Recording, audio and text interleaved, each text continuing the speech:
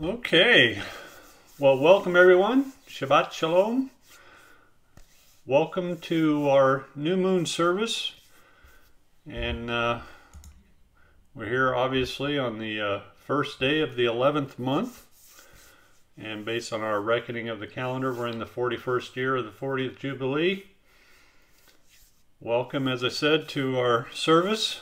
I'd like to start services by asking James if he would please open in prayer. If you'll all stand for the opening prayer, we'll turn the mic over to James.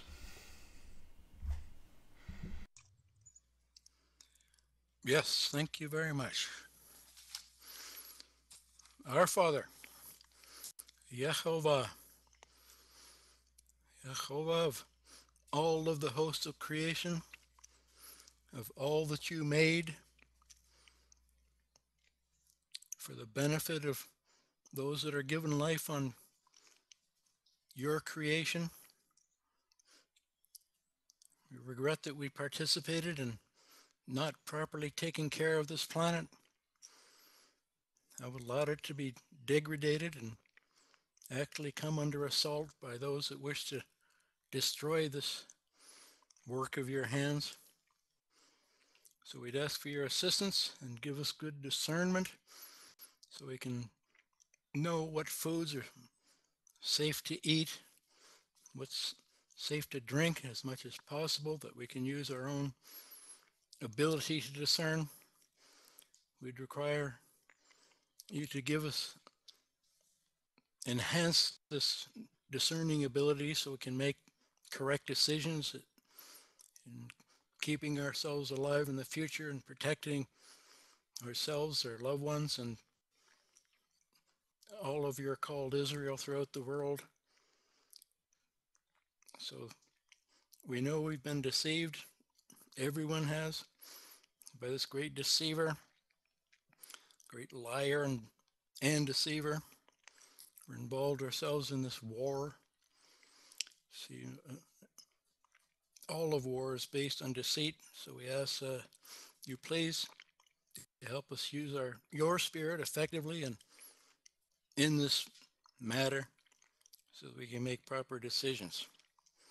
So we have no fear at all in this battle, and we'll make our very best efforts to not be confused by this changing of frequencies in our media from 444 hertz down to 440.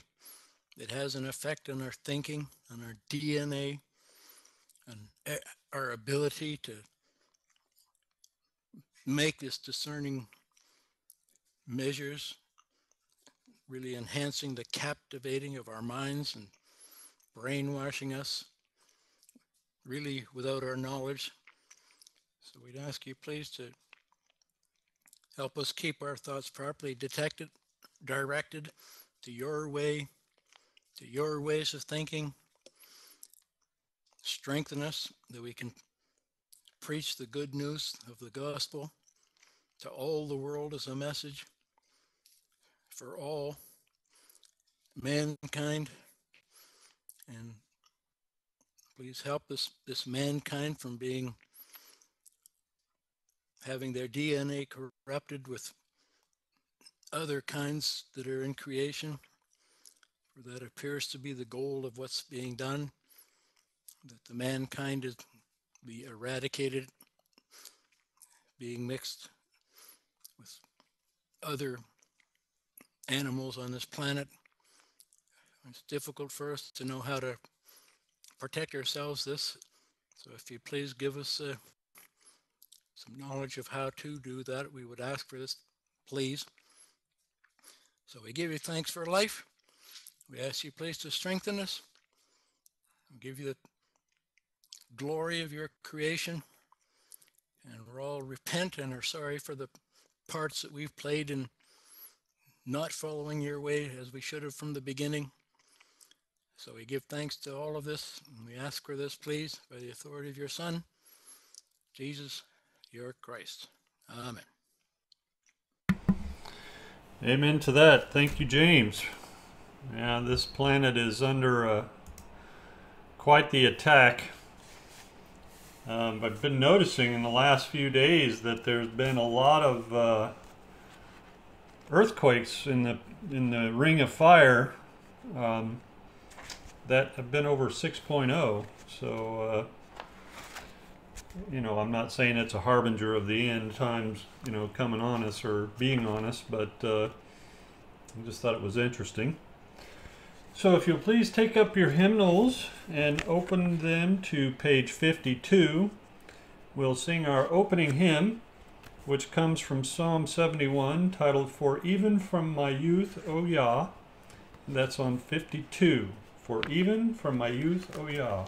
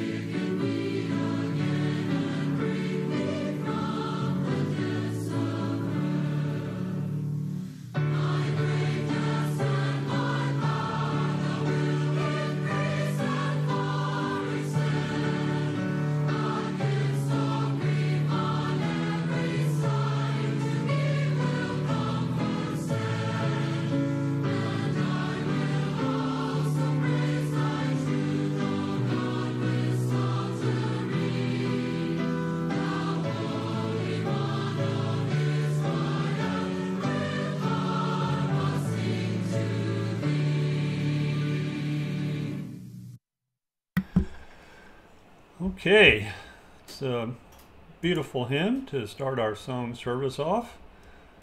You'll now turn over a few pages to page 57. We'll sing our second hymn, titled "Let Us Sing to Yah," and that comes from Psalm 75, after which we'll turn the mic over to Wes to read in the book of Genesis, chapters 37 through 39. So page 57, "Let Us Sing to Yah."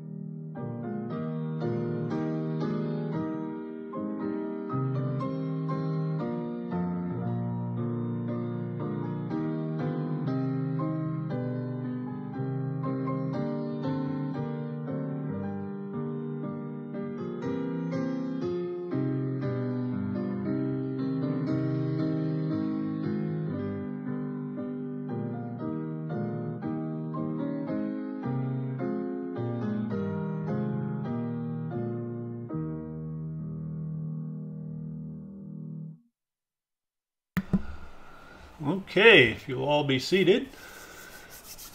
I like the lyrics in that hymn. It is Yah who lifts up men. It's not going to come from the east or the west. Our only hope is in our God. So now we'll turn the mic over to Wes to read in the book of Genesis chapters 37 through 39. Wes, over to you.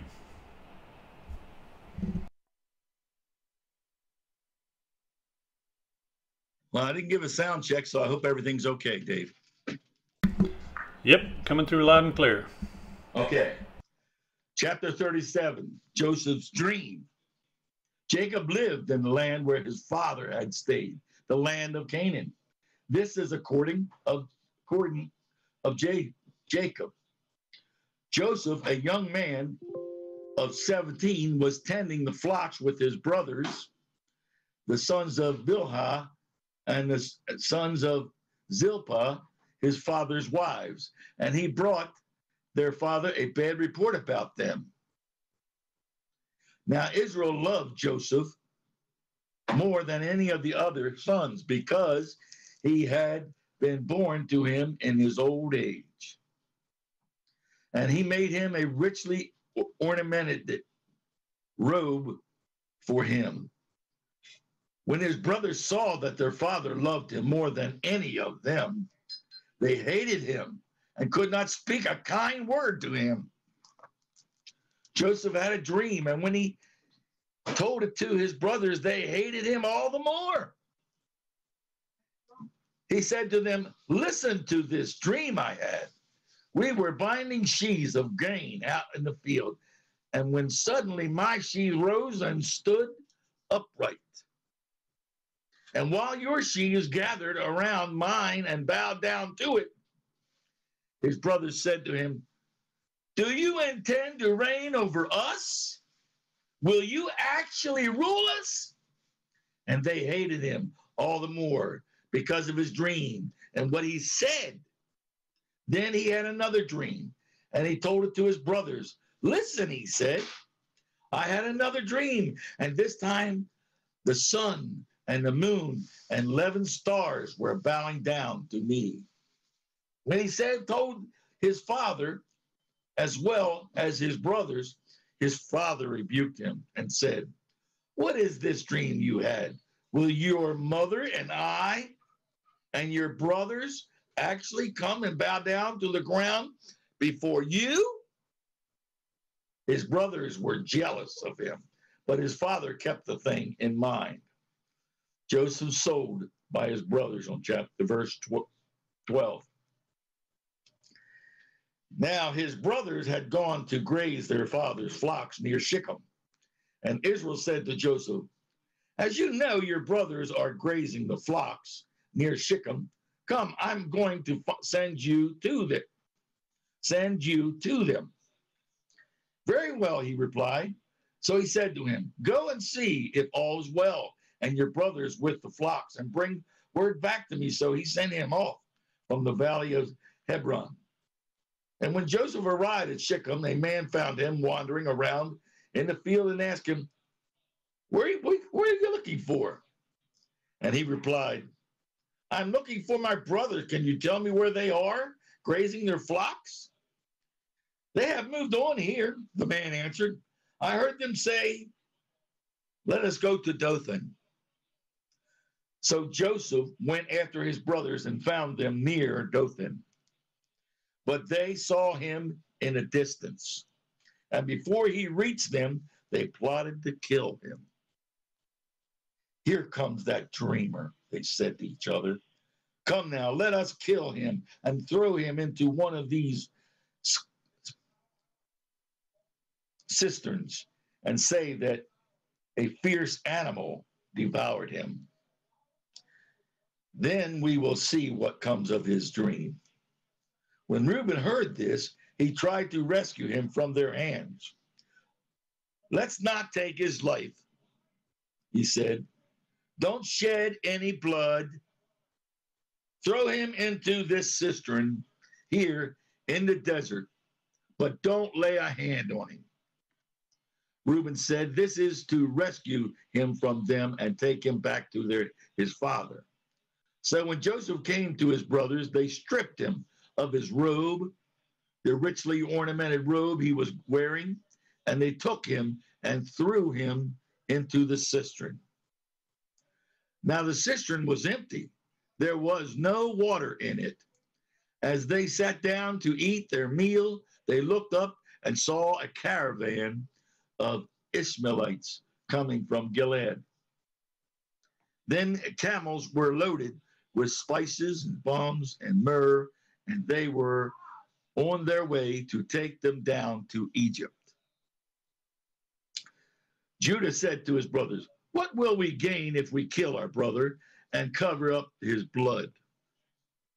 Come, let us sell him to the Ishmaelites and not lay our hands on him. After all, he is our brother, our own flesh and blood." His brothers agreed. So when the Midianite merchants came by, his brothers pulled Joseph up out of the cistern and sold him for 20 shekels of silver to the Ishmaelites, who took him to Egypt. When Reuben returned to the cistern and saw that Joseph was not there, he tore his clothes. He went back to his brothers and said, "The boy isn't there. Where can I turn now?" Then they got Joseph's robe, slaughtered a goat, and dipped the robe in the blood. They took the ornamented robe back to their father and said, "We found this. Examine it to see whether it is your son's robe." He recognized it and said, "It is my son's robe. Some fierce animal has devoured him. Joseph has surely been torn to pieces." Then Jacob tore his clothes, put sackcloth, and mourned for his son many days. All his sons and daughters came to comfort him, but he refused to be comforted. "No," he said, "in mourning will I go down to the grave to my son." So his father wept for him. Meanwhile, the Midianites sold Joseph in Egypt to Potiphar, one of Pharaoh's officials, the captain of the guard. Judah and Tamar, chapter 38. At that time, Judah left his brothers and went down to stay with a man of Adullam named Hiram. There, Judah met the daughter of a Canaanite man named Sheol. He married her and laid with her. She became pregnant and gave birth to a son who was named She conceived again and gave birth to a son and named him Onan. She conceived again and gave birth to a son and named him, I said Onan. She gave birth to another son and named him, okay, here it is, him Shelah. He was a Kizid that she gave birth to him. Judah got a wife for his firstborn, and her name was Tamar. But Judah's firstborn, was wicked in the Lord's sight, so the Lord put him to death. Then Judah said to Onan, "Lie with your brother's wife, fulfill your duties to her as a brother-in-law to produce offsprings for your brother." But Onan knew that the offspring would not be his. So whenever he laid with his brother's wife, he spilled his seed on the ground to keep from producing offsprings from his brother. What he did was wicked in the Lord's sight, so he was put him to death also. Judah then said to his brother-in-law, Tamaz, "Live as a widow in your,"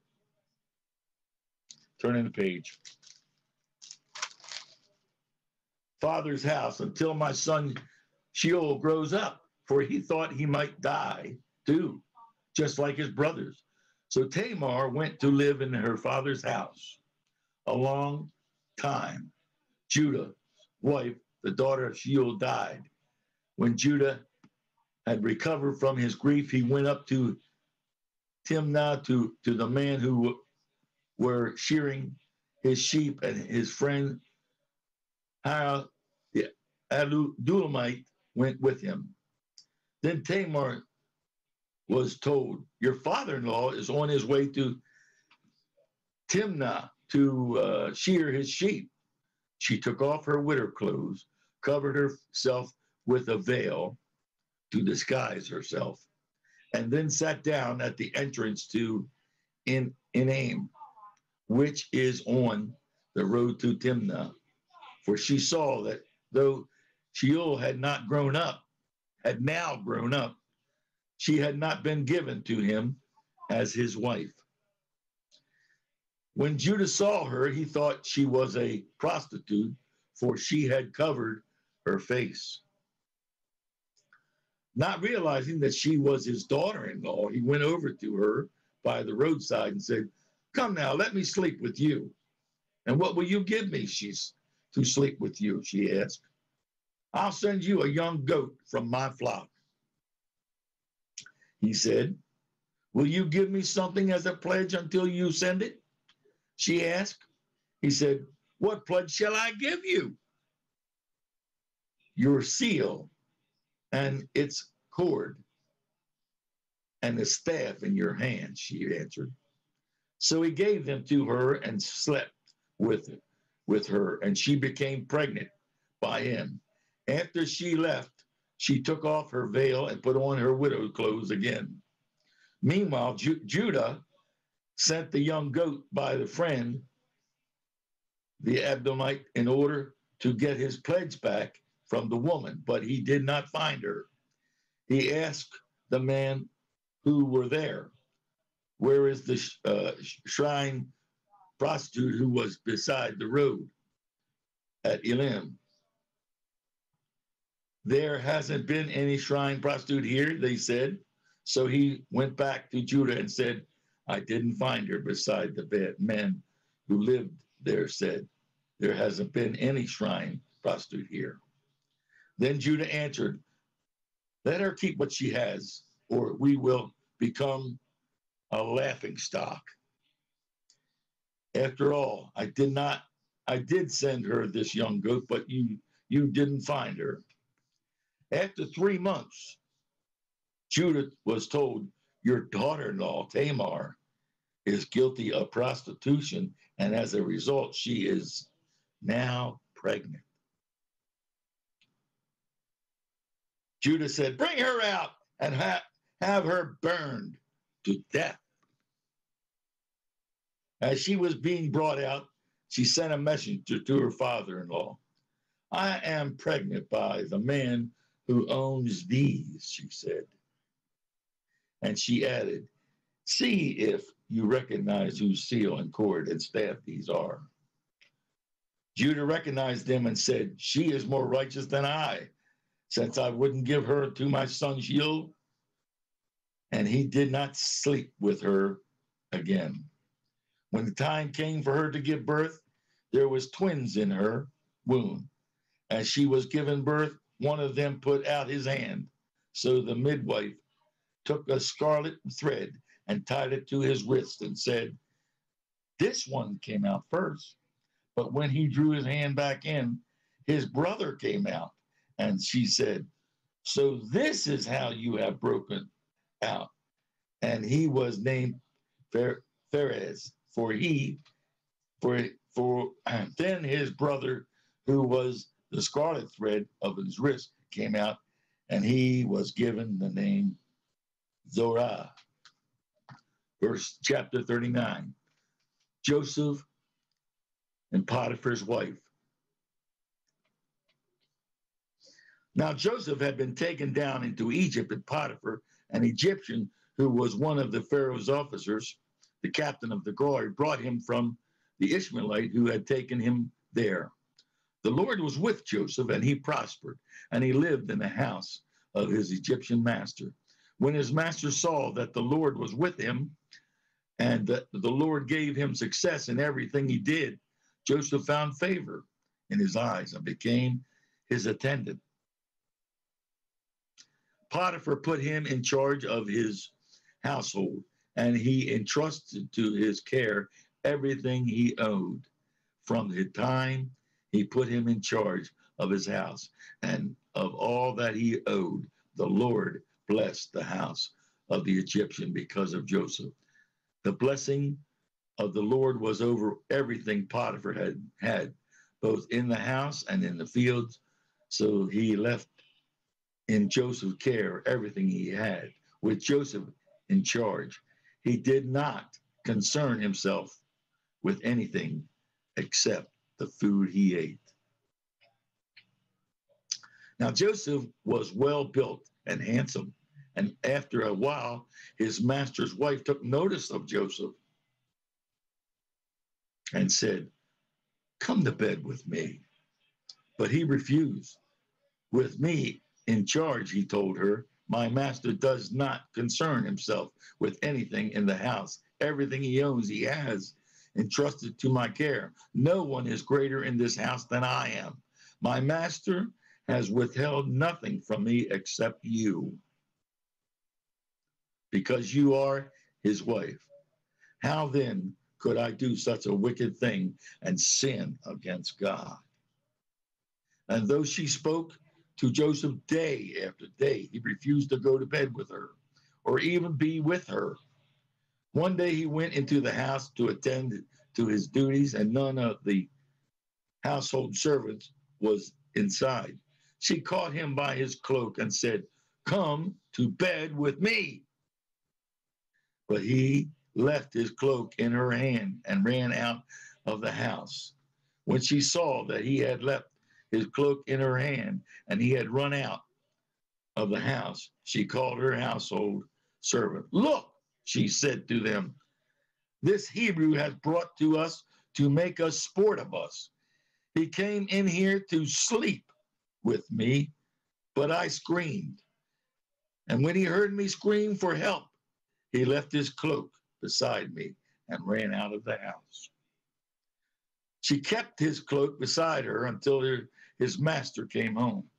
Then she told him this story. "That Hebrew slave you brought us came to me to make sport of me, but as soon as I screamed for help, he left his cloak beside me and ran out of the house." When his master heard the story of his wife told him, saying, "This is how your slaves treated me," he burned with anger. So Joseph's master took him and put him in prison and placed a place where the king's prisoners were confined. But while Joseph was there in the prison, the Lord was with him, and he showed him kindness and granted him favor in the eyes of the prison warden. So the warden put Joseph in charge of all those held in the prison, and he was made responsible for all that was done there. The warden paid no attention to anything under Joseph's care because the Lord was with Joseph and gave him success in whatever he did. Okay, Dave, there you go. Thank you, Wes. Appreciate it. You know, it seems that mankind really hasn't changed much over the years. You know, visiting prostitutes and you know, tricking your father-in-law into getting you pregnant and doing crazy things like that. You know, it's man is just really without God and following God, you know, left to his own devices, man is destructive. That's his nature, and it's very strange, but it is what it is. Okay, if you will please stand one more time. Take up your hymnals and turn to page 65. On page 65, we'll sing our third hymn, which comes to us from Psalm 84. titled How Lovely Are Thy Dwellings, after which we'll have our main message, which is part 2 of the reading of the 4th commandment. I think we may be able to cover this in 2 parts. It'll be kind of long. We'll see how it goes. But if not, we'll cover it in 3. So page 65, How Lovely Are Thy Dwellings, after which the main message, part 2 of reading the 4th commandment.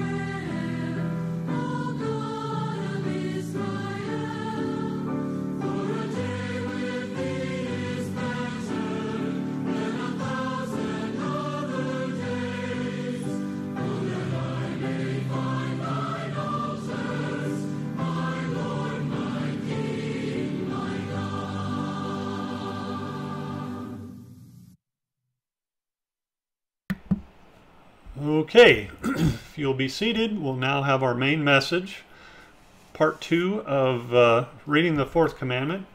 I have posted the link there in the chat in case anybody wants to follow along in the paper. And we are at the bottom of the right-hand column on page 13 under the heading, The New Moons. So with that, we'll carry on with our main message. Revelation 20, verse 5. The Sabbath is a delight, is to be honored as the holy day of Jehovah. It is not a day of idle pleasure, but one of sacred assembly. Isaiah 58, 13 to 14. No work done for income, and no unnecessary burdens are to be carried on it. Jeremiah 17, 21 and 22. And on it we are neither to buy, Nehemiah 10:31, nor sell, Nehemiah 13:15, on the seventh day Sabbath.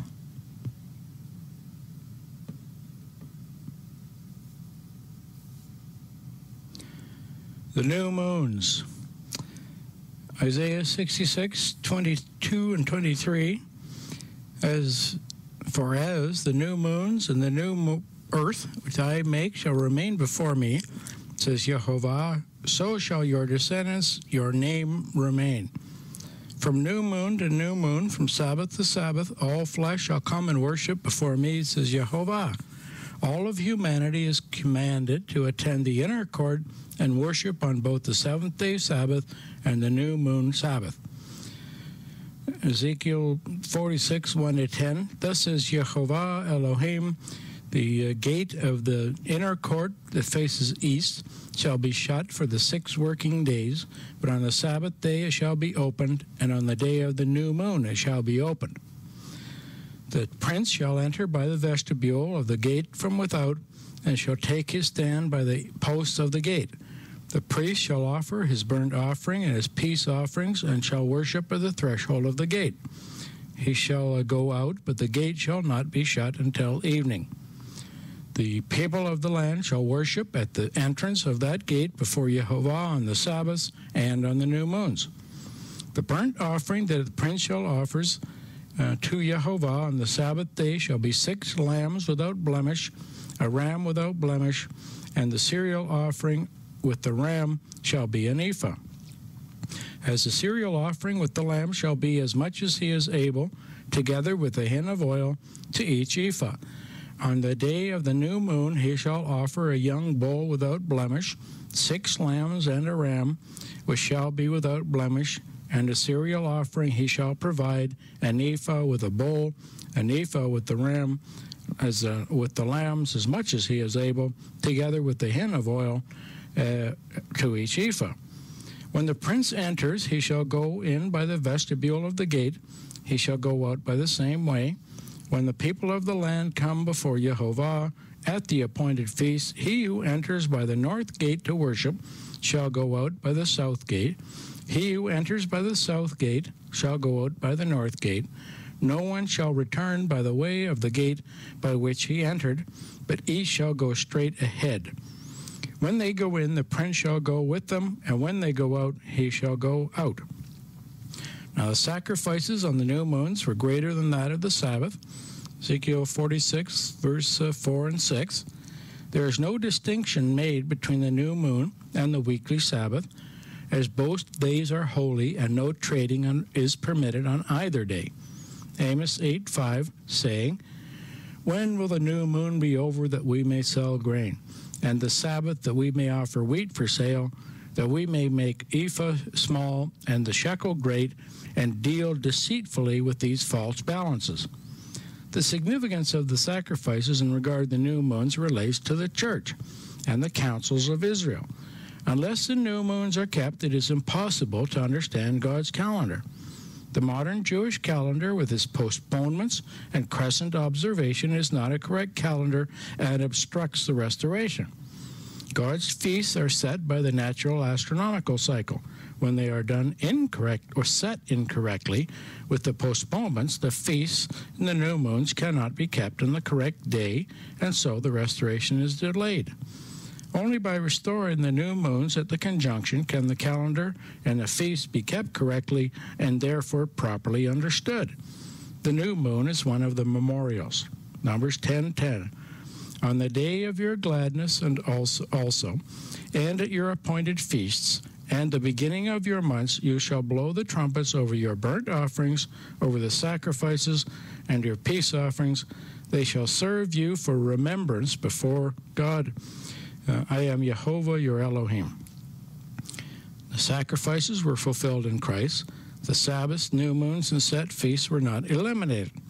We must not agree with those who bring us to a negative judgment regarding the keeping of the new moons. Colossians 2:16 and 17. Therefore, let no one pass judgment on you in questions of food or drink, or in regard to a festival, or a new moon, or a Sabbath. These are only a shadow of what is to come, but their substance belongs to Christ. A feast of the new moon was treated as a Shabbaton, or holy Sabbath. Sacrifices were offered as a memorial, as we saw above. Numbers 28:11-15.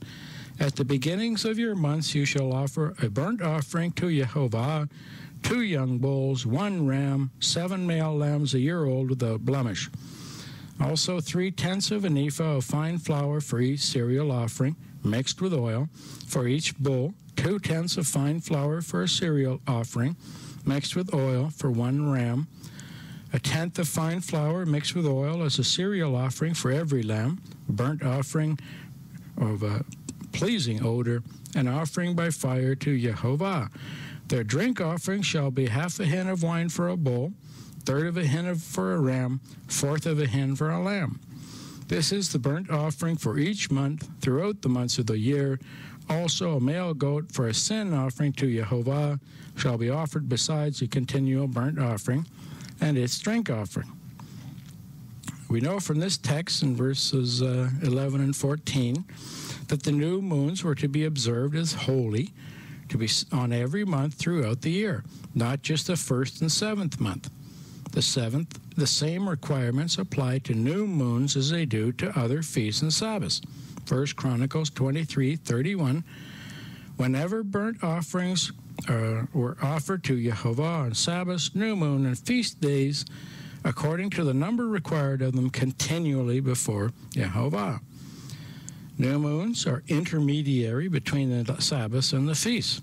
2 Chronicles 31:3. The contribution of the king from his possessions was for the holocausts, the burnt offerings of morning and evening, and the burnt offerings for the Sabbaths, new moons, appointed feasts, as it is written in the law of Yehovah.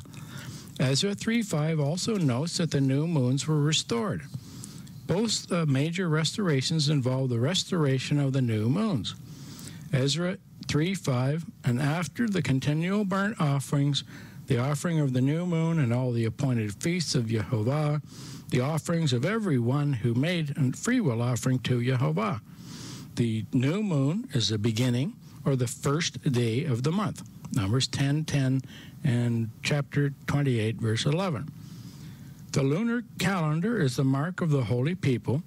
In its notation to Exodus 12:2, the Melchilda states that the nations reckon by the sun, but Israel by the moon.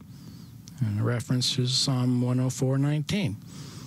The Sabbaths and new moons together both required rest from work, as we read in Amos 8:5. It was to be a day of rejoicing. When it was kept in the wrong days or in the wrong ways, the mirth intended for the holy days, new moons, and Sabbaths is removed. Hosea 2:11. I will put an end to all her mirth, her feasts, her new moons, her Sabbaths, and all her appointed feasts. This was because of unfaithfulness and idolatry. God destroys his people because they do not keep his laws. The end result is that he will destroy the wealth of the nation. Hosea 2:12. And I will lay waste her vines, her fig trees, of which she said, these are my hire, which my lovers have given me. I will make them a forest, and the beasts of the field shall devour them. Exodus 1:14 shows that God set lights in the heavens to determine the days and the nights as signs for the seasons. The new moons determine the order and the timing of the feasts and logically precede the Sabbath, which represents the act of completion as the seventh day, whereas the moons commenced from the fourth day. The lights are to separate light from darkness, Genesis 1:18. The moon demonstrates the light of the world within the darkness that rules it. The sun is used to depict Christ, see in Malachi 4:2-4. For you who fear my name, the Son of Righteousness shall arise with healing in its wings. You shall go forth leaping like calves into the stall, from the stall. You shall tread down the wicked. They shall be ashes under your soles of your feet on the day when I act as Jehovah Sabaoth. Remember the law of my servant Moses, the statutes and ordinances that I commanded him at Horeb for all Israel.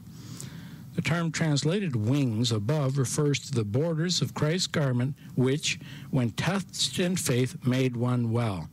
Matthew 9:20-22. The fear of Jehovah is a remembrance of the law of God. The Sabbaths and the new moons were treated in the same way in regard to the conduct of our business. Conduct of commerce or of buying and selling was prohibited on both the new moon and the Sabbath.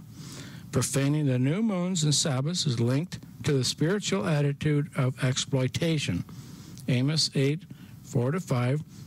Hear this, you who trample on the needy, and bring the poor of the land to an end, saying, when will the new moon be over, that we can sell grain, the Sabbath, that we may offer wheat for sale, that we may make an ephah small and a shekel great, and deal deceitfully with false balances, that we may buy the poor with silver, and the needy for a pair of sandals, and sell the refuse of the wheat. The months are 12 in all, with a 13th or intercalary month added 7 times in every 19-year cycle of the year. The sequence of the calendar is established by God, and the creation is determined by the movement and position of the heavenly bodies. This is developed throughout the Bible and is central to the law. Psalm 104:19, you made the moon to mark its seasons, the sun to know the time for setting. The moon is the determinant factor, not the sun. The sun is operative for the day only and is a pivot for the beginning of the year from the equinox or turn of the year at Exodus 34:22 from the word tekupha, Strong's Hebrew Dictionary 86:22, meaning coming around, circuit of time or space, a turning, a circuit. Circuit is an adverb. Now for Israel and all the people in the northern hemisphere, winter solstice is the time in December when the sun reaches its southernmost latitude. At this time we have the shortest day, typically around the 21st, 22nd of December. Anciently, the winter solstice was on our December 25th, and false gods like Mithras were assigned this day as a birthday. Summer solstice is a time in June when the sun reaches its northernmost latitude. At this time, we have the longest day, typically nowadays, around the 21st or 22nd of June. Vernal equinox is the time in March when the sun passes the equator, moving from the southern to the northern hemisphere, when the day and night have approximately the same length. The date for this equinox is typically around 20th, 21st of March. Anciently, the equinox was on the March 25th, and this was carried to Great Britain and was used as their false New Year's Day until several hundred years ago. The autumnal equinox is the time in September when the sun passes through the equator, moving from the northern to the southern hemisphere, again when day and night have approximately the same length, typically around the 21st, 22nd of September. The tropical year is 365.24219 days, and the synodic month is 29.53059 days. The 19 tropical solar years is close to the integral numbers of synodic months. The actual length of a particular year may vary by several minutes due to the influence of gravitational force from other planets.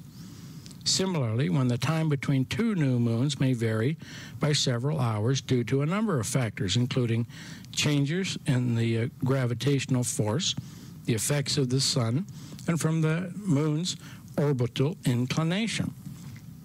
The 19 years mark the complete cycle. The moons themselves determine this period as they rotate through the seasons. The start of the month is not set from seeing a first crescent moon, which is extremely variable and makes it impossible to publish a calendar with the holy days identified.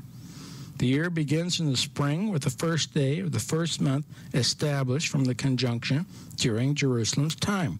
This month is the first month that has the 15th day, the Passover, categorized as a full moon, which follows the vernal equinox. The new moon may thus be up to 13 days before the equinox. There's a quote. The Passover festival is to be celebrated at the full moon in the month of Nisan.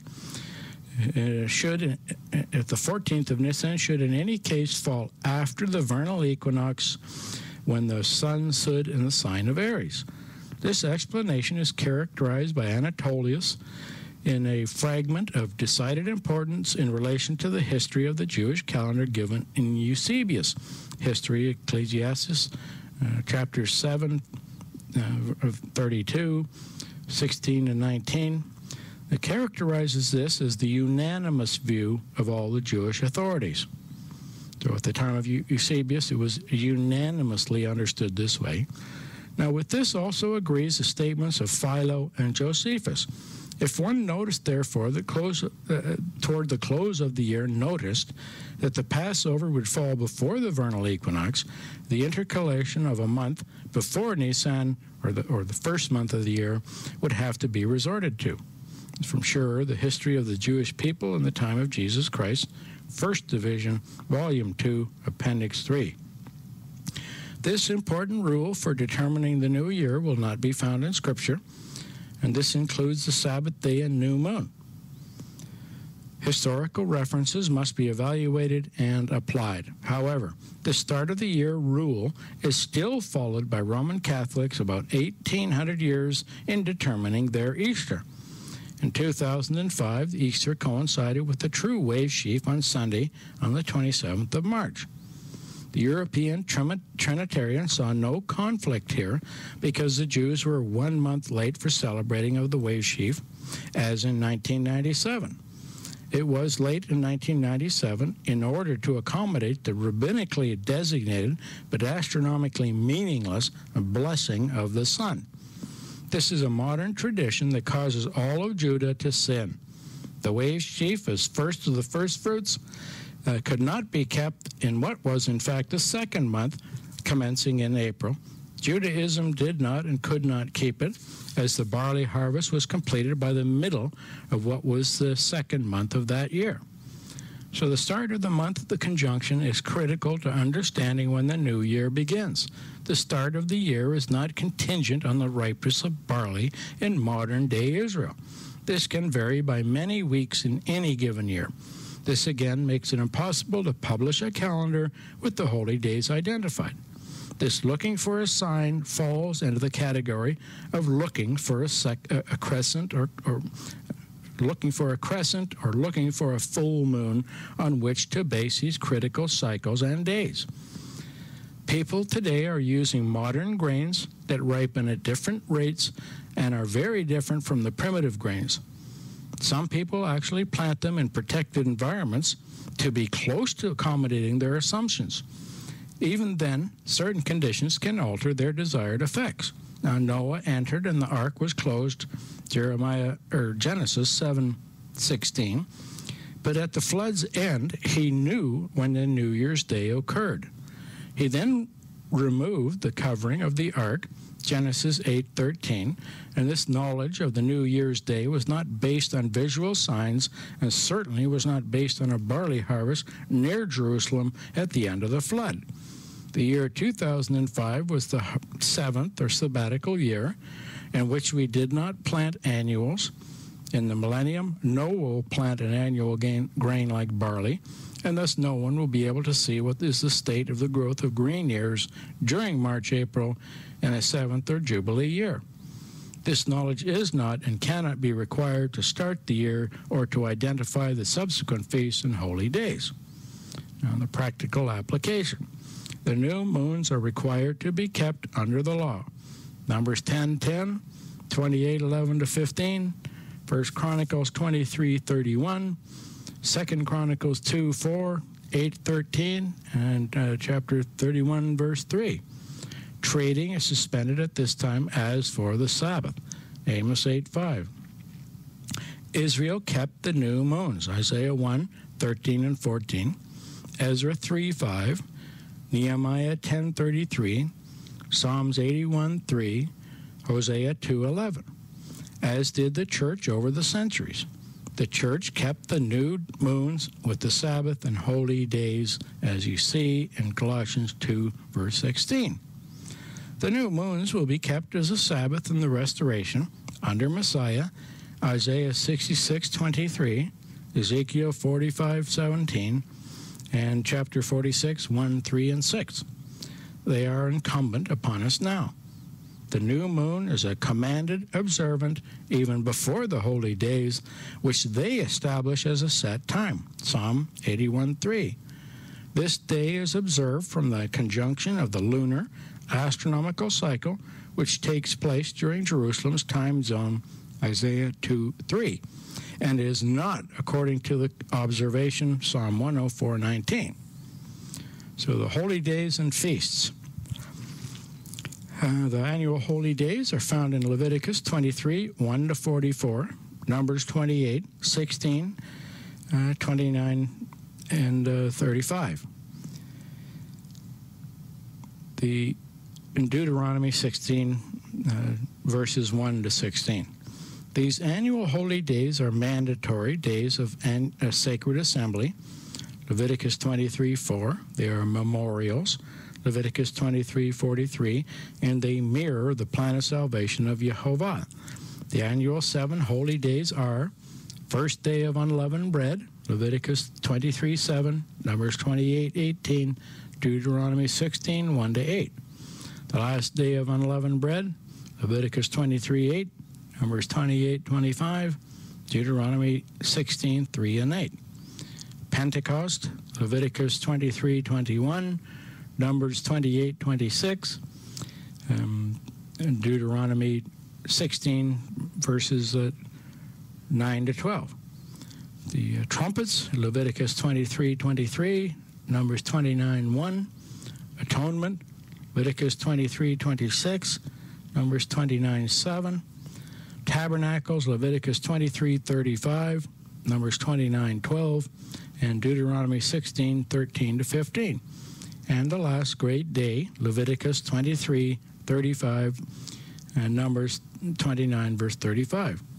So there are 3 annual feasts, Exodus 3:14, Deuteronomy 16:16 and 17. The timing of these feasts is set or fixed. Ezra 3:5, Nehemiah 10:33. The word set is from Moed, Strong's Hebrew Dictionary 4150. It means appointed time. These feast days cannot be postponed by back-to-back Sabbaths and holy days. First is the Feast of Unleavened Bread, which has 2 holy days, namely Passover on the 15th day and the last day of unleavened bread on the 21st day of the first month. This first 36 hours of Passover, including the Lord's Supper and the meal of the 15th, may not be held at home or within your gates, Deuteronomy 16:5-7. This meal is a physical representation of the spiritual declaration that our Father Eloah will reconcile and redeem all of his creation. Second is the Feast of Harvest, or Weeks, or the Holy Day of Pentecost, Exodus 23:16, which is 50 days following the waste sheaf offering on the first day of the week of the Roman holiday within unleavened bread. This third is the Feast of Tabernacles, or Ingathering, Exodus 23:16, and see in Numbers 29:12-40. With the 15th day of the 7th month as a holy day, as well as one on the last great day as the English day of this, as the 8th day of this feast. Numbers 29, verses 12-40. On the 15th day of the 7th month you shall have a holy convocation. You shall do no laborious work, and you shall keep a feast to Yehovah 7 days. You shall offer a burnt offering, an offering by fire, a pleasing odor to Yehovah, 13 young bulls, 2 rams, 14 male lambs a year old, and they shall be without blemish. And their cereal offering of fine flour mixed with oil, 3/10 of an ephah for each of the 13 bulls, 2/10 for each of the 2 rams, and 1/10 for each of the 14 lambs. Also, a male goat for a sin offering, besides the continual burnt offering, is cereal offering and its drink offering. On the second day, 12 young bulls, 2 rams, 14 male lambs a year old without blemish, with a cereal offering, drink offering for the bulls, for the rams, and for the lambs by number, according to the ordinance. Also, 1 male goat for a sin offering, besides the continual burnt offering, cereal offering, and drink offerings. On the third day, offer 11 bulls, 2 rams, 14 male lambs a year old without blemish, and with the cereal offering, the drink offering for the bulls, the rams, the lambs by number, according to the ordinance. Also, 1 male goat for a sin offering, besides the continual burnt offering, its cereal offering, and its drink offering. On the 4th day, 10 bulls, 2 rams, 14 male lambs a year old without blemish, and the cereal offering and the drink offerings for the bulls, rams, lambs by number, according to the ordinance. Also, 1 male lamb for a sin offering, besides the continual burnt offering, a cereal offering, drink offering. On the 5th day, 9 bulls, 2 rams, 14 male lambs without blemish, with the cereal offering and the drink offerings for the bulls, rams, lambs by number according to the ordinance. Also, 1 male goat for a sin offering, besides the continual burnt offering with the cereal offerings and his drink offerings on the 6th day, 8 bulls, 2 rams, 14 male lambs, a year old without blemish, and with a cereal offering, the drink offerings of the bulls, rams, lambs by number according to the ordinance. Also, 1 male goat for a sin offering, besides the continual burnt offering, its cereal offerings, and its drink offerings. On the 7th day, 7 bulls, 2 rams, 14 male lambs a year old without blemish, with a cereal offering, drink offerings for the bulls, rams, lambs by number, according to the ordinance. Also 1 male goat for a sin offering, besides the continual holocausts, its cereal offering and its drink offering. On the 8th day you shall have a solemn assembly. You shall do no laborious work, and you shall offer a holocaust by offering by fire, a pleasing odor to Yehovah, 1 bull, 1 ram, 7 male lambs a year old without a blemish, cereal offering, drink offerings for the bull, rams, lambs by number according to the ordinances. Also 1 male goat for a sin offering, besides the continual burnt offering, and a cereal offering and its drink offering. These you shall offer to Yehovah at your appointed feasts, in addition to your votive or free offerings, and your votive offerings and your free will offerings, for your holocausts, for your cereal offerings, for your drink offerings, for your peace offerings. And Moses told the people of Israel everything as Yehovah had commanded him. The tithe system is tied to the feasts and operates within the complete Jubilee system. Deuteronomy 14:22-29, you shall tithe all the yield of your seed which comes from the field year by year. For Yehovah, your God, in the place he will choose to make his name dwell there, you shall eat the tithe of your grain, your wine, of your oil, the firstlings of your herd and flock, that you may learn to fear Yehovah your God always. And if the way is too long for you, and you are not able to bring your tithe, when Yehovah your God blesses you, because the place is too far from you, which Yehovah your God chooses to set his name there, you shall turn it into money, bind up the money in your hand, go to the place which Yehovah your God chooses, spend the money for whatever you desire, oxen, sheep, wine, strong drink, whatever your appetite craves. And you shall eat there before Yehovah your Elohim and rejoice, you and your household. You shall not forsake the Levite who is within your towns, for he has no portion or inheritance with you.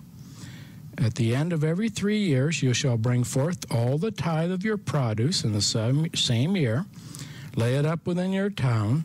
For the Levite, because he has no portion with you or inheritance with you, and the sojourner, the fatherless, widow, who are within your town, shall come and eat and be filled. And Yehovah your God may bless you in the work of your hands that you do. Now, the second tithe is to be used for attendance at the feast, except in the 3rd year where the distance is too great. Deuteronomy 12:21, if the place that Yehovah your God will choose to put his name there is too far from you, you may kill any of your herd or your flock which Yehovah has given you, as I have commanded, and you may eat it within your towns as much as you desire. Those who are not prepared to take the Passover, or who are traveling, are to take the Passover in the 2nd month, Numbers 9:6-12, 2 Chronicles 32-4. Numbers 9:1-23. Yehovah spoke to Moses in the wilderness of Sinai in the 1st month of the 2nd year after they had come out of the land of Egypt, saying, let the people come out of Israel keep the Passover at its appointed time. On the 14th day of this month in the evening you shall keep it. At its appointed time, according to its statutes, ordinances, you shall keep it. So Moses told the people of Israel that they should keep the Passover. They kept the Passover in the 13th month on the 14th day of the month in the evening in the wilderness in Sinai, according to all that Jehovah had commanded Moses. So the people of Israel did, and there were certain men who were unclean through touching the dead body of a man, so they could not keep the Passover on that day. And they came before Moses and Aaron on that day, and these men said to him, "We are unclean through touching a dead body of a man. Why are we kept from offering Jehovah's offering at the appointed time among the people of Israel?" And Moses said to them, "Wait, that I may hear what Jehovah will command concerning you." Jehovah said to Moses, "Say to the people of Israel, if any of you or your descendants is unclean through touching a dead body, or is afar off on a journey, he shall still keep the Passover to Jehovah. In the 2nd month, on the 14th day in the evening, they shall keep it. And they shall eat it with unleavened bread and bitter herbs. They shall leave none of it until morning, nor break a bone of it. According to all the statutes of the Passover, they shall keep it. But the man who is clean and not on a journey and refrains from keeping the Passover, that person shall be cut off from his people, because he did not offer Jehovah's offering at the appointed time. That man shall bear his sin. And if a stranger sojourns with you and will keep the Passover to Jehovah according to the statute of the Passover and according to its ordinances, so he shall do. You shall have one statute, both for the sojourner and for the native. On the day that the tabernacle was set up, the cloud covered the tabernacle, the tent of the testimony, and at evening it was over the tabernacle like the appearance of fire until morning. So it was continually, and the cloud covered it by day, and the appearance of fire by night. And whatever the cloud was taken up from over the tent, after that the people of Israel set out. In the place where the clouds settled down, there the people of Israel encamped, and at the command of Jehovah the people of Israel set out. At the command of Jehovah they encamped. As long as the cloud rested over the tabernacle, they remained in camp. And even when the cloud continued over the tabernacle's many days, the people of Israel were kept the charge of Jehovah and did not set out. Sometimes the cloud was a few days over the tabernacle. According to the command of Jehovah, they remained in camp. Then, according to the command of Jehovah, they set out. Sometimes the cloud would remain from evening until morning. And when the cloud was taken up in the morning, they set out. Or if it continued for a day and a night, when the cloud was taken up, they set out. So whether it was 2 days or a month or a longer time that the cloud continued over the tabernacles abiding there, the people of Israel remained in camp and did not set out. But when it was taken up, they set out. At the command of Jehovah, they encamped. At the command of Jehovah, they set out. They kept the charge of Jehovah at the command of Jehovah by Moses. It is important for everyone to keep the Passover, and even strangers who are living in Israel are also to celebrate the Passover. Exodus 12, 48 and 9, Numbers 9, verse 14. So Exodus 12, 29 to 51. At midnight Jehovah smote all the firstborn in the land of Egypt, from the firstborn of Pharaoh who sat on his throne to the firstborn of the captive who was in the dungeon. All the firstborn of the cattle. Pharaoh rose up in the night, he, all his servants, and all the Egyptians, and there was a great cry in Egypt, for there was not a house where one was not dead. And he summoned Moses and Aaron by night. Rise up, go forth from among my people, both you and the people of Israel. Go, serve Jehovah as you have said. Take your flocks, your herds, as you have said, and be gone. And bless me also. So the Egyptians were urgent with the people to send them out of the land in haste, for they said, we are all dead men. So the people took their dough before it was leavened, their kneading bowls being bound up in their mantles on their shoulders. The people of Israel had also done as Moses told them, for they had asked of the Egyptians jewelry of silver and of gold and of clothing. Yehovah had given the people favor in the sight of the Egyptians, so they let them have whatever they asked. Thus they despoiled the Egyptians. And the people of Israel journeyed from Ramesses to Succoth, about 600,000 men on foot, besides women and children. A mixed multitude also went up with them, and very many cattle, flocks, and herds. They baked unleavened cakes of dough, which they had brought out of Egypt, for it was not leavened, because they were thrust out of Egypt and could not tarry, neither had they prepared for themselves any provisions. The time that the people of Israel dwelt in Egypt was 430 years. At the end of 430 years, on the very day, all the hosts of the Yehovah went out from the land of Egypt. It was a light of watching by Yehovah to bring them out of the land of Egypt. So this same night is a night of watching kept to Yehovah by all the people of Israel throughout their generations. Yehovah said to Moses and Aaron, "This is the ordinance of the Passover. No foreigner shall eat of it. But every slave that is bought for money may eat of it after you have circumcised him. No sojourner or hired servant may eat of it. No one house, in one house it shall be eaten. You shall not carry forth any of the flesh outside your house. You shall not break a bone of it. All the congregation of Israel shall keep it. When a stranger shall sojourn with you and would keep the Passover, let all his males be circumcised. Then he may come near and keep it. He shall be as a native of the land, but no uncircumcised person may eat of it. There shall be one law for the native and one for the stranger who sojourn amongst you." Thus did all the people of Israel as Jehovah commanded Moses and Aaron, so they did it. On that day Jehovah brought the people of Israel out of the land of Egypt by their hosts. Now this salvation includes the salvation of the Gentiles, meaning all of mankind, who will be in the congregation.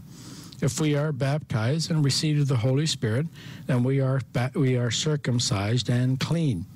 This includes all women who are not to be excluded from the Lord's Supper, Passover meal, Sabbaths, and feasts because of their natural menstrual cycle. The feast is to be celebrated at a place designated by God through the Melchizedek priesthood, Deuteronomy 16, 5-7, and is to be celebrated with unleavened bread, Exodus 12, 8, 15-20, 12 verses 3 and 6, 23 verse 15, Leviticus 23, 6, Numbers 9, 11, 28, 17, Deuteronomy 16, 3-4, Mark 14, verse 12, Luke 22, 7, Acts 12, 3, and 1 Corinthians 5, 8. The penalty for neglecting to observe the feast is to be cut off from the people or the congregation, Numbers 9:13. Except where unclean or on a journey, there is one statute for both stranger and sojourner, Numbers 9:14, and it is not to be kept at home. Deuteronomy 16, 5-7, you may not offer the Passover sacrifice within any of your towns which Jehovah gives to you, but at the place which Jehovah your God will choose to make his name dwell there, there you shall offer the Passover sacrifice in evening at the going down of the sun, at the time you came out of Egypt. And you shall roast and eat it at the place where Jehovah your God will choose. And in the morning you shall turn and go to your tents. The law of Deuteronomy 16:5 was the reason Christ sent his disciples out to find the room described in Matthew 26, verses 17-19. Now on the first day of unleavened bread, the disciples came to Jesus saying, "Where will you have us prepare for you to eat the Passover?" He said, "Go into the city to a certain one and say to him, the teacher says, my time is at hand. I will keep the Passover at your house with my disciples." The disciples did as Jesus had directed them, and they prepared the Passover. Now, on the wave sheaf offering, the sign of Jonah required that it be completed exactly in all its phases. The first phase was that Christ was in the grave 3 days, 3 nights, no more, no less. Christ also had to be resurrected before morning of the first day of the week following the weekly Sabbath, because he was the wave or sheaf offering, which was the first fruits of all of the harvests. Exodus 29, 24 to 27. See Leviticus 7, verses 30 and 34. 8, verses 27 and 29. 9, 21. 10, 14 and 15. 14, 12 and 24. 23, 11 to 20. Numbers 5, 25. 6, 20. 18, 11, and verse 18. Now, Exodus 29, verses 24 to 27. You shall put all these in the hands of Aaron, the hands of his sons, wave them for a wave offering before Jehovah. Then you shall take them from their hands, burn them on the altar, in addition to the burnt offering, for a pleasing odor before Jehovah. It is a offering made by fire to Jehovah. You shall take the breast of the ram of Aaron's ordination and wave it for a wave offering before Jehovah, and it shall be your portion. You shall consecrate the breast of the wave offering and the thigh of the priest's portion, which is waved, which is offered from the ram of ordination, which is for Aaron and all his sons. The wave sheaf was offered at 9 a.m. or the 3rd hour. He was waiting to ascend, which is the reason Christ said to Mary when she came to see him, or Miriam, "Do not touch or hold me." John 20, verse 1 and 15 to 17. Now, on the first day of the week, Mary Magdalene came to the tomb early when it was still dark and saw that the stone had been taken away from the tomb. And Jesus said to her, "Woman, why are you weeping? Who do you seek?" Supposing him to be the gardener, she said to him, "Tell me, if you have carried him away, tell me where you have laid him, and I will take him." Jesus said to her, "Miriam." And she turned and said to him in Hebrew, "Rabboni," which means teacher. Jesus said to her, "Do not hold me, for I have not yet ascended to my Father. Go to my brethren and say to them, I am assembling to my Father and to your Father, to my God and to your God." Only after his acceptance as the sacrifice and his subsequent return did he allow himself to be touched. John 20, verse 27. Now, the first day of the week, or our modern day of the Sunday, wave sheaf offering is not a holy day, but it must be kept as it commences the count to Pentecost. The assemblies of Eloah keep the time as your local 9 a.m. for uniformity of worship throughout the world. Neither of the holy days of trumpets or atonement is part of the festivals that include the offertory systems. 3 feasts a year, Exodus 23:14. 3 times a year you shall keep a feast to me. Deuteronomy 16:16. 3 times a year all your males shall appear before Jehovah your God at the place he shall choose, at the feast of unleavened bread, at the time of at the feast of weeks, and at the feast of booths. Those attending the feast shall not appear before Jehovah empty-handed. Deuteronomy 16 and 17. They shall not appear before Jehovah empty-handed.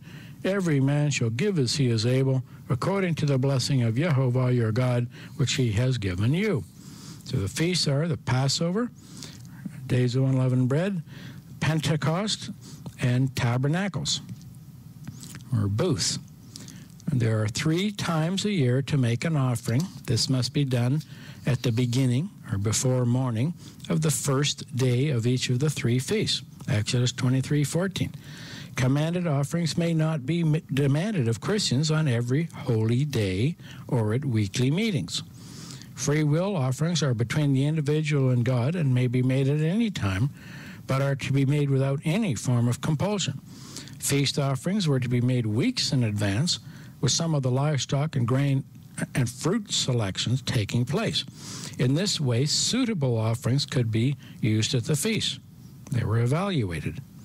Cash and checks are perfectly acceptable as free will offerings and for the commanded festival offerings and tithes. Ezra 8:25-30. And I weighed out to them the silver, meaning money, the gold and the vessels, and the offering for the house of our God, which king and counselors and his lords of all Israel were present and had offered.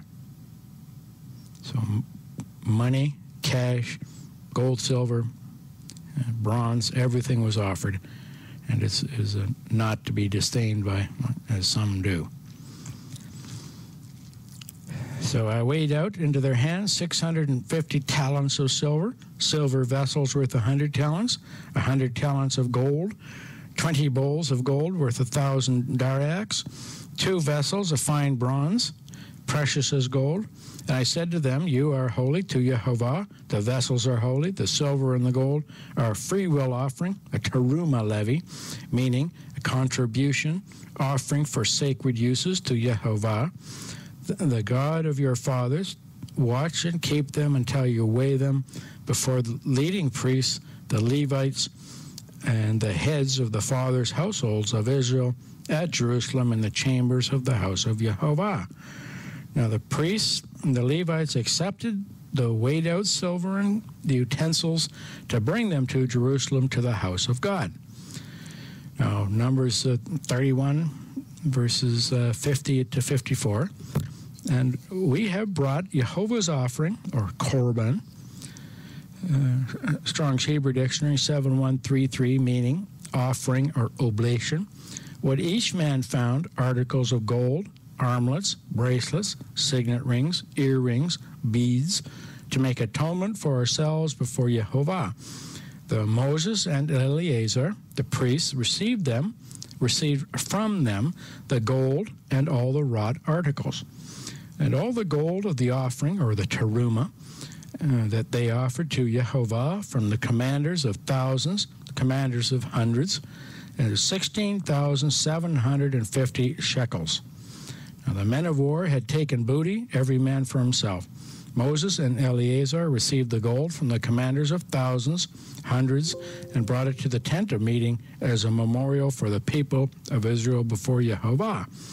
Numbers 3:44-51. And Yehovah spoke to Moses, saying, take the Levites instead of all the firstborn among the sons of Israel, and the cattle of the Levites, and the Levites shall be mine. I am Yehovah. For the ransom of the 273 of the firstborn of the sons of Israel, who are in excess beyond the Levites, you shall take 5 shekels each per head, and you shall take them in turns of the shekel of the sanctuary. The shekel is 20 gerahs. Give the money, the ransom of those who are in excess of them, to Aaron and to his sons. So Moses took the ransom money from those who were in excess, beyond those ransomed by the Levites. From the firstborn of the sons of Israel, he took the money in terms of the shekel of the sanctuary. Then Moses gave them ransom money to Aaron and to his sons at the command of Yehovah, just as Yehovah had commanded Moses. The priests used the source of cash to hire the workmen, the choir, and others paid in the temple service. They were paid in cash, and they would have tithed in cash. 2 Kings 12:1-19, Ezra 6, verse 8, Jeremiah 22:13, and James 5:4. The Exodus 25:1-3, Yehovah said to Moses, speak to the children of Israel that they take for me an offering from every man whose heart makes him willing. They shall receive the offering for me. And this is the offering which you shall receive from them, gold, silver, and bronze. That is, gold, silver, and bronze, or copper coins. These are much easier to carry and had an assigned value that worked. Bowls, utensils, and similar items did not have. Deuteronomy 14:24-25. So trumpets is called a memorial Sabbath and a holy gathering. Leviticus 23:24, Numbers 29, 1-6. On the first day of the 7th month, you shall have a holy convocation. You shall do no laborious work. It is a day for you to blow trumpets. And and you shall offering a holocaust, a pleasing order to Jehovah, 1 young bull, 1 ram, 7 male lambs a year old without blemish. Also their cereal offering of fine flour mixed with oil, 3/10 of an ephah for the bull, 2/10 for the ram, 1/10 for each of the 7 lambs, and 1 male goat for a sin offering to make atonement for you. Besides the burnt offering of the new moon, its cereal offering, continual burnt offering, cereal offering, and their drink offerings, according to the ordinance for them, a pleasing odor, an offering by fire to Jehovah. Atonement is called a sabbatized Sabbath. And a holy gathering, Leviticus 23, 27-32, Numbers 29, verses 7 to 11. On the 10th day of the 7th month you shall have a holy convocation. Afflict yourselves, you shall do no work, but you shall offer a burnt offering to Jehovah, a pleasing odor, 1 young bull, 1 ram, 7 male lambs, a year old, and they shall be to you without blemish. And their cereal offering of fine flour mixed with oil, 3/10 of an ephah for the bull, 2/10 for the 1 ram, 1/10 for each of the 7 lambs, a male goat for a sin offering, besides the sin offering of atonement, and the continual burnt offering, its cereal offering, and their drink offering. So both trumpets and atonement are called holy days and not feasts. Numbers 10:10 gives the occasions when the trumpets or shofar were blown on all of the new moons and all of the holy days and Sabbaths when the burnt and peace offerings were made. We also blow the shofar as a summons to the army of God to receive its battle orders during the Sabbath services. The biblical holy days and feasts are found in Leviticus 23, and there we find a fuller explanation than the extension of Exodus. Exodus 23 expands on Exodus 20. Leviticus 23 amplifies Exodus. Numbers 15, 28, and 29 amplify both. Now this including the new moons. Further reiteration and application occur in Deuteronomy 5 and 14. So the power of Christ relates to the power to keep the law in the Holy Spirit, and hence through grace. Being under God's grace and being under his favor because we keep the commandments and so do not sin. Romans 6. Christ kept all the Sabbaths, new moons, and feasts. The Apostolic Church also kept the Sabbaths, new moons, and feasts.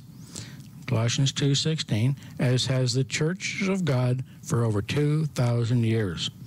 The nations in the millennium will also keep these Sabbaths, new moons, and feasts. Isaiah 66:23.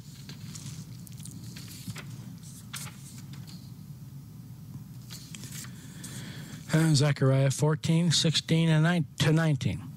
Now, the important connection between the feasts and the sacrifices noted in Deuteronomy 12:8-14 was abolished, along with the connection between the sacrifices and the weekly Sabbaths.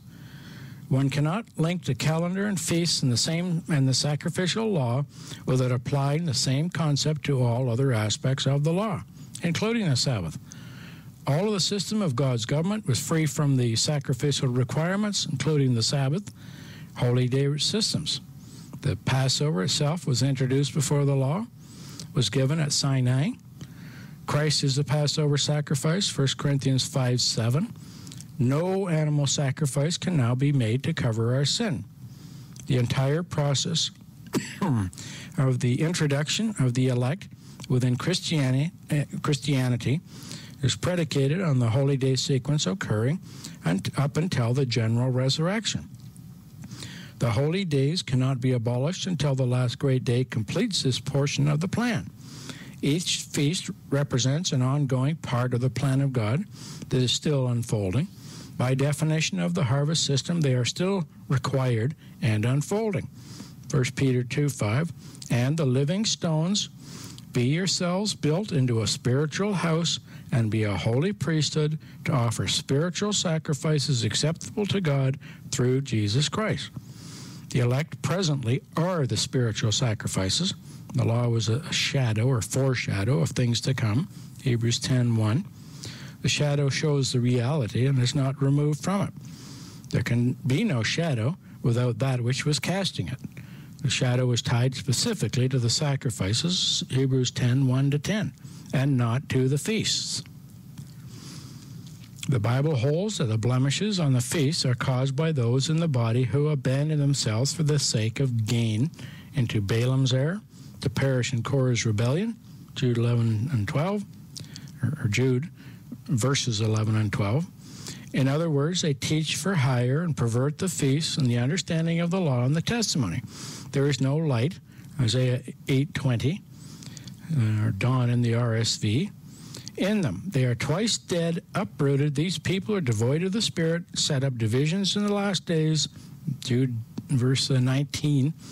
Korah's rebellion is an ongoing assault. The elect are judged by their knowledge of the one true God. Through the knowledge of God, Jeremiah 9:24, and the understanding of the law flows and becomes entrenched within the mind and the heart of the individual. The issue is not the Sabbaths, new moons, and feasts, or the law in keeping of the covenant. It is the fact that God, the Father, is the one and only true God, John 17:3, 1 John 5:20, that he alone is immortal or has life inherent.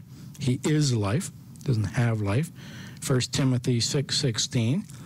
One can keep the Sabbath and still be a heretic. If we do not hold fast to the truth, we will be removed from the elect and given over to a strong delusion and the belief in a lie, 2 Thessalonians 2:11.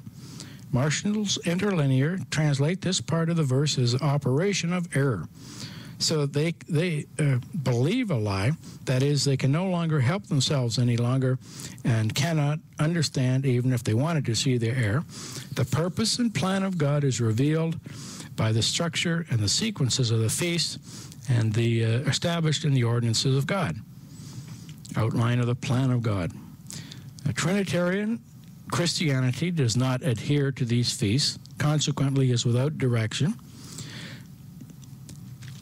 and understanding concerning the biblical plan. These churches are disregarding the instructions which the Bible commands for the protection of society through the family structure. Centralized governments cannot replace the family and the protective Jubilee system. Micah 4:3 and 4. The laws governing the feasts occur in 4 sequences in the Pentateuch from Exodus to Deuteronomy. The first sequence is found in Exodus. Exodus 20 deals with the 10 Commandments, repeated in Deuteronomy 5. Exodus 21 deals with the questions of marriage, household, family responsibility that amplifies the structure of the commandments within all these types of societies. Exodus 22 deals with the extension of property rights and commercial activities and obligation under the commandments. Exodus 23 deals with false witness, respective persons, extension of the 10th commandment. Exodus 23:10 then takes the 4th commandment, broadens it to show its application in the structure of the society. Not only does it relate to the week, but it also involves the Jubilee and the complete sabbatical system. Exodus 12 deals with the Passover. So these were the feasts of Yehovah. He called them my feasts, Leviticus 23:2. They are referred to as a feast of the Lord, feast of Yehovah in Exodus 23, 2 Chronicles 2:4. The term your feasts was also used in Numbers 15:3, 29:39. The term their feasts is used in Isaiah 1:14 and 5:12 in a negative aspect as below. The feasts were not secular or earthly provenance. They could not logically be changed or abandoned unless a plan of salvation, which they represent, had also been changed or abandoned. So Leviticus 23, 1-44. Yehovah said to Moses, Say to the people of Israel, the appointed feasts of Jehovah, which you shall proclaim as holy convocations, my appointed feasts are these. 6 days shall work be done, but on the 7th day is a Sabbath, a solemn rest, a holy convocation, and you shall do no work. It is a Sabbath to Jehovah in all your dwellings. These are the appointed feasts of Jehovah, the holy convocations which you shall proclaim at the time appointed for them. In the first month, on the 14th day of the month, in the evening, is Jehovah's Passover. On the 15th day of the same month is a feast of unleavened bread. To Jehovah, 7 days you shall eat unleavened bread. The first day you shall have a holy convocation. You shall do no laborious work, but you shall present an offering by fire to Jehovah 7 days. And on the 7th day is a holy convocation. You shall do no laborious work. And Jehovah said to Moses, say to the people of Israel, when you come onto the land which I give you and reap its harvest, you shall bring the sheaf of the first fruits of your harvest to the priest. He shall wave the sheaf before Jehovah, and that you may find acceptance. On the morrow after the Sabbath, the priest shall wave it. On the day that you wave the sheaf, you shall offer a male lamb, a year old, without blemish, as a holocaust to Jehovah. And the cereal offering with it shall be 2/10 of an ephah of fine flour mixed with oil, be offered by fire to Jehovah, a pleasing odor, and the drink offering with it shall be wine, 1/4 of a hin. And you shall eat neither bread nor grain, parched or fresh, until this same day, until you have brought the offering of your God. It is a statute. It is a statute forever throughout all your generations in all your dwellings. You shall count from the morrow after the Sabbath, from the day that you brought the sheaf of the wave offering, 7 full weeks they shall be, counting 50 days to the morrow after the 7th Sabbath. Then you shall present a cereal offering of new grain to Jehovah. You shall bring from your dwellings 2 loaves of bread to be waved, made with 2/10 of an ephah. They shall be of fine flour. They shall be baked with leaven. As first fruits to Jehovah, you shall present with the bread 7 lambs a year old, without blemish, 1 young bull, 2 rams. They shall be a burnt offering to Jehovah, with their cereal offering, their drink offering, an offering by fire, a pleasing odor to Jehovah. You shall offer 1 male goat for a sin offering. The 2 male lambs a year old is a sacrifice of peace offerings. The priest shall wave them with the bread of the first fruits as a wave offering before Jehovah. With 2 lambs they shall be holy to Jehovah for the priest. You shall make a proclamation on the same day. You shall hold a holy convocation. You shall do no laborious work. It is a statute forever in all your dwellings throughout your generations. When you reap the harvest of your land, you shall not reap your field to its very border, nor shall you gather the gleanings after your harvest. You shall leave them for the poor and for the stranger. I am Jehovah your Elohim. And Jehovah said to Moses, say to all the people of Israel, in the 7th month, on the 1st day of the month, you shall observe a day of solemn rest, a memorial proclaimed with a blast of trumpets, a holy convocation. You shall do no laborious work. You shall present an offering by fire to Jehovah. And Jehovah said to Moses, on the 10th day of the 7th month is a day of atonement. It shall be for you a time of holy convocation.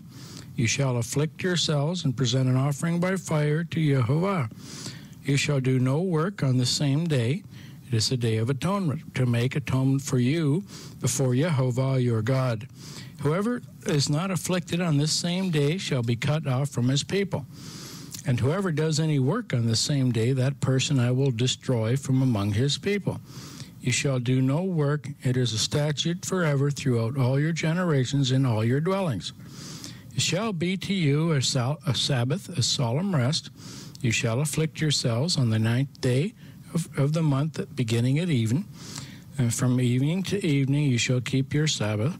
And Jehovah said to Moses, say to the people of Israel, on the 15th day of this 7th month, and for 7 days it is a feast of booths to Jehovah. And on the first day shall be a holy convocation. You shall do no laborious work. 7 days you shall present offerings by fire to Jehovah. On the 8th day you shall hold a holy convocation and present an offering by fire to Jehovah. It is a solemn assembly. You shall do no laborious work.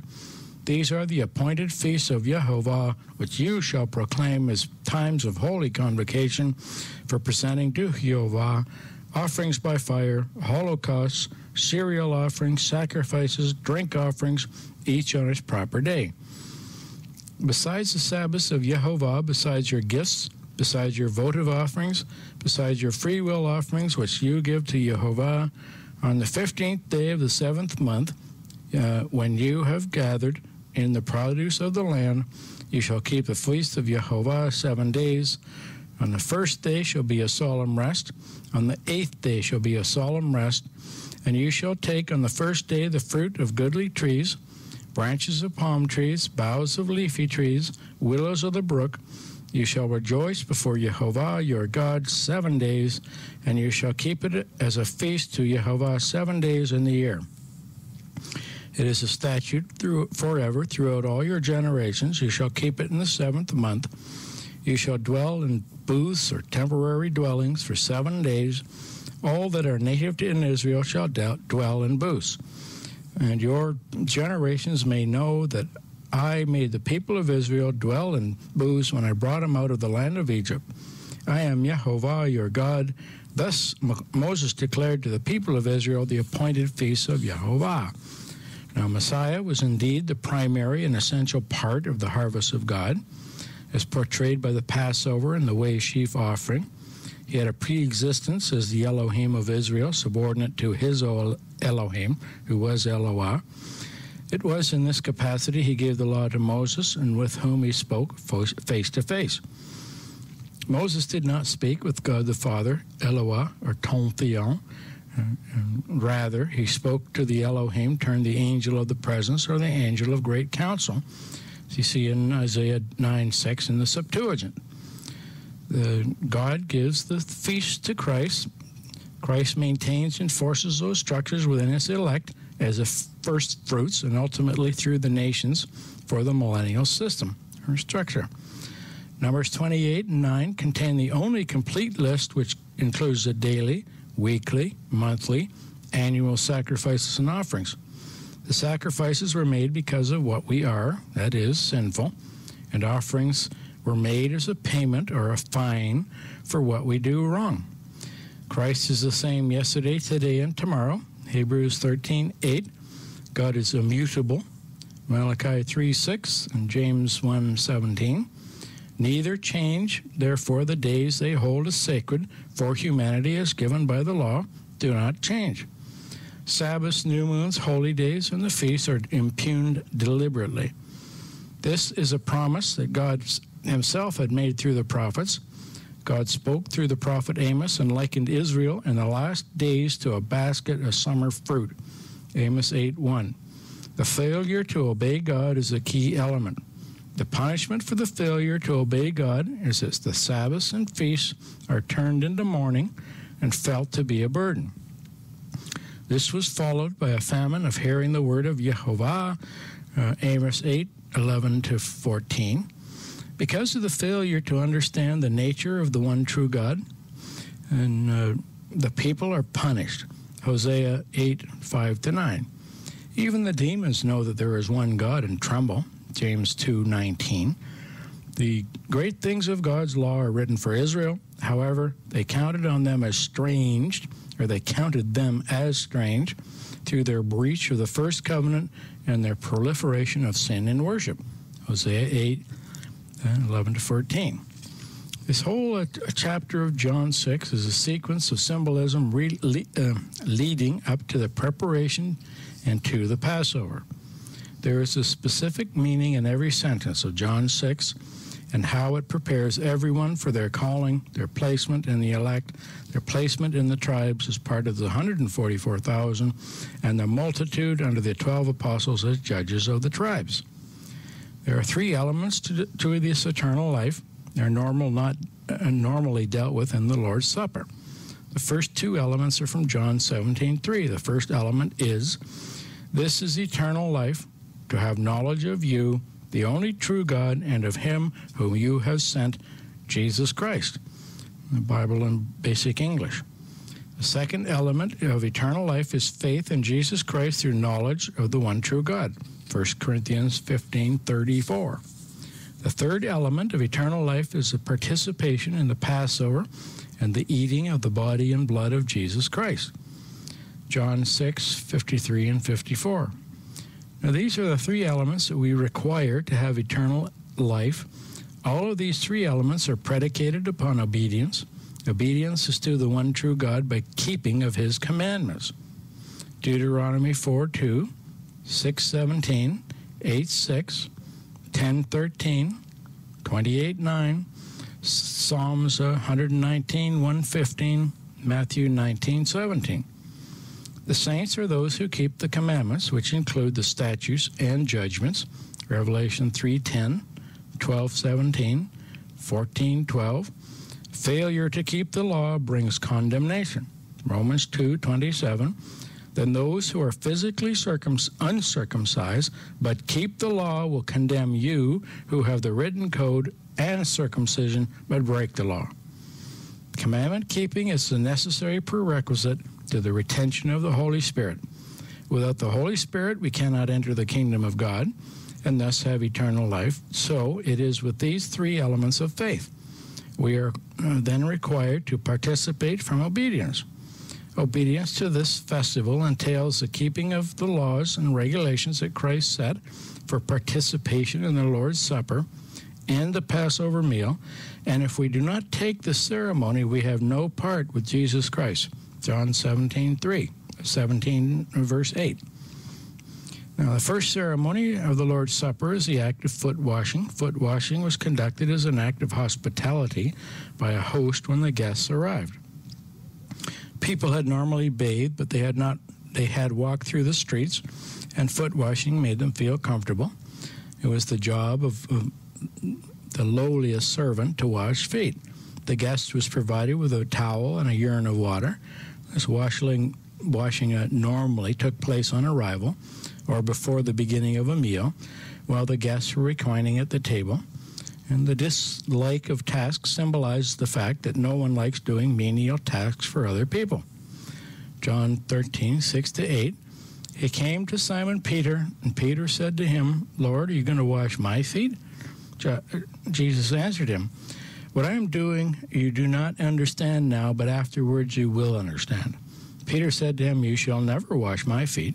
Jesus answered, "If I don't wash you, you have no part with me." We probably all know these words by heart. Peter did not want him to wash his feet as he wanted a king Messiah. He did not understand that the high priest first walked dressed in linen garments to atone and sacrifice, as seen during the Day of Atonement ceremonies in Leviticus 16:4.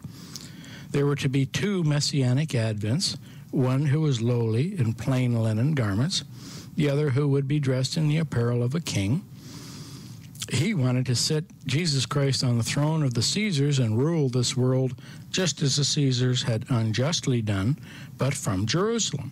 Isaiah 2:3 and Micah 4:2. Peter said, "You're not going to wash my feet." We must allow our feet to be washed, symbolizing our lives being washed clean by Jesus Christ on a continuing basis. If we are to have our part with him in the kingdom, and indeed everything that he does. If we do, we will inherit the kingdom as he did. Peter realized the necessity of the act, but not its significance. John 13:9-11, Simon Peter said to him, "Lord, it's not my feet only, but also my hands and head." Jesus said to him, "He who has bathed does not need to wash except for his feet, for he is clean all over. And you are clean, but not every one of you."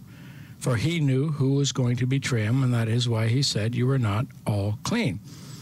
We need only to have our feet rewashed as we were first bathed in the waters of baptism, and so we're cleaned. At the Lord's Supper, we all need our feet to be annually rewashed.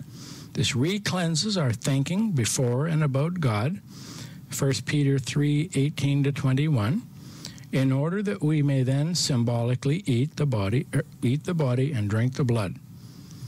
Spiritually speaking, every year we collect sin, often unknowingly, as we walk the path of life, so we need to have the baptism covenant renewed.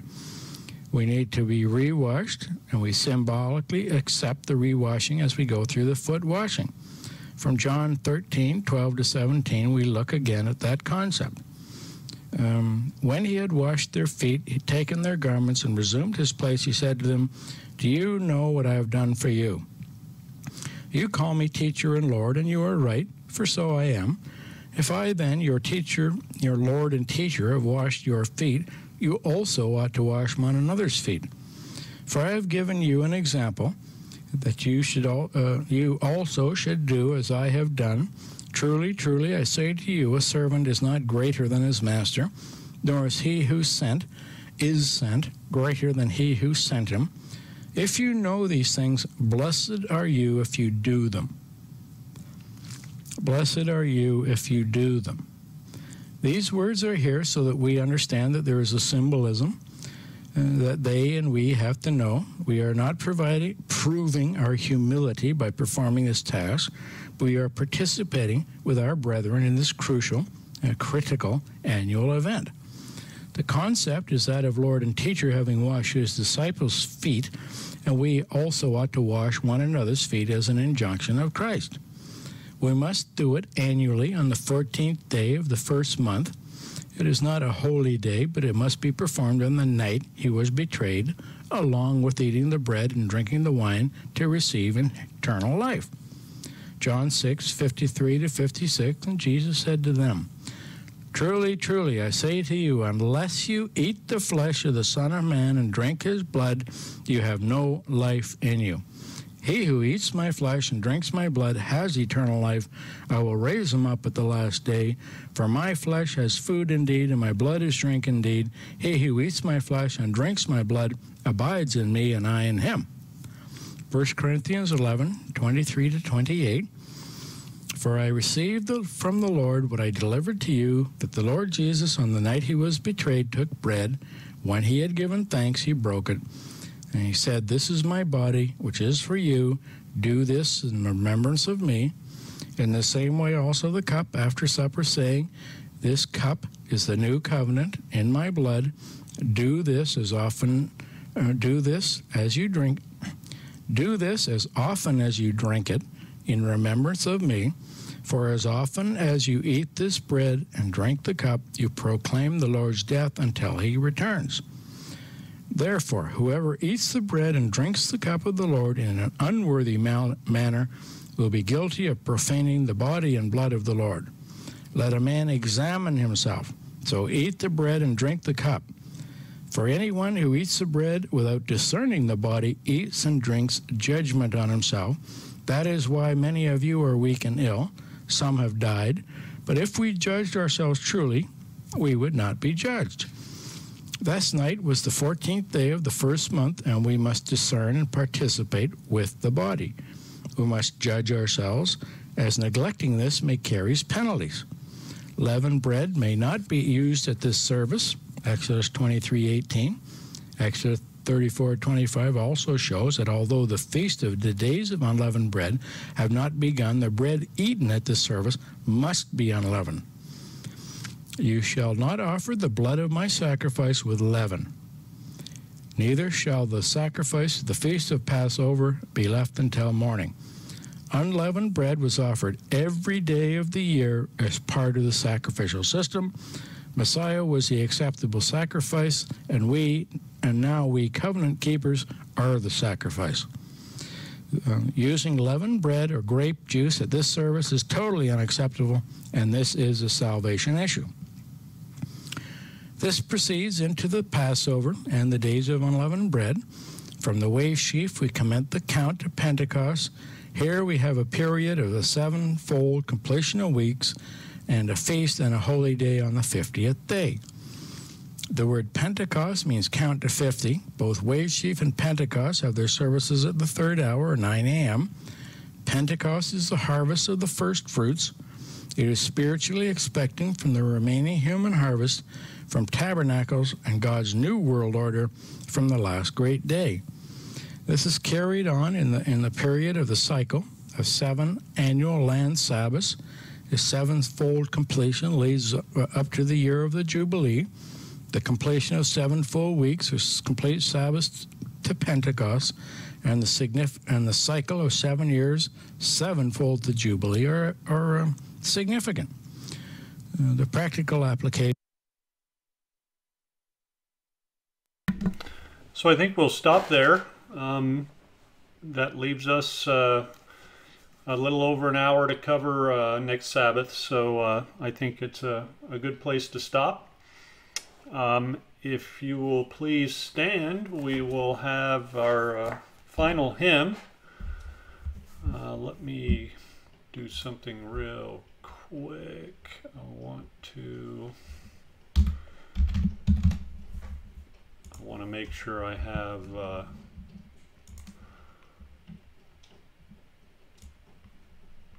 record of where we left off here. All right, so if you will open up your hymnals to page 75. On page 75, we'll sing our final hymn, which comes from Psalm 99, titled Holy Mighty Majesty, after which I will close in prayer. So, page 75, Holy Mighty Majesty.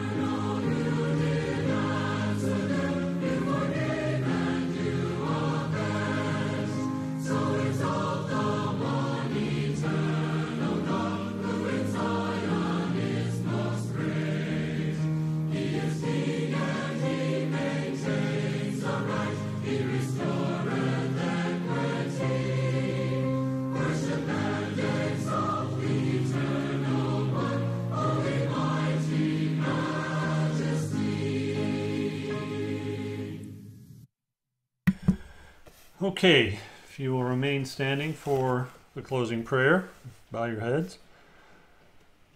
Almighty Yehovah, we come before you on this, the first day of the 11th month, assembled here, keeping this new moon as a holy day, as is explained in your word.